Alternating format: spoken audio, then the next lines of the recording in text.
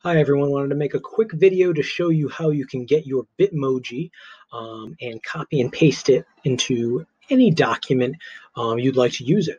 So the easiest way to do this when you're on your desktop computer is to install the Bitmoji Chrome extension. So if you're using Google Chrome as a web browser, or if you're using the new Chromium Microsoft Edge, you can go to the Chrome Web Store and you can search for Bitmoji and you'll find the Bitmoji extension that you can add to Chrome. And once added on your extensions bar or in your extensions overflow, you will have a little Bitmoji. And if you're online and you're clicked into any box that can insert pictures, you can actually click one of these and it will insert it into there. So let's say you're on Facebook or other social media platforms, or even on an online document, you can just click this once you're clicked into a text field and it will insert the picture there.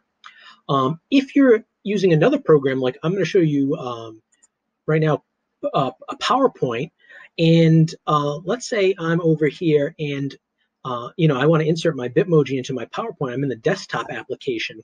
All you need to do once you install this extension is find the Bitmoji you want. So we'll go to some celebration one here. So let's say I want to wish one of my students a happy birthday on my agenda for that day. I got this happy cake day. I can right click and copy image.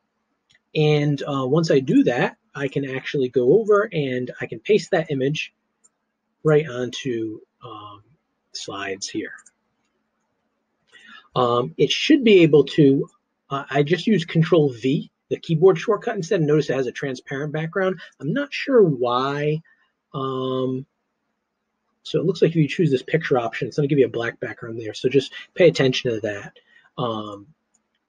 But now I have this here, so I can put that there instead on my daily agenda and wish one of my students a happy birthday.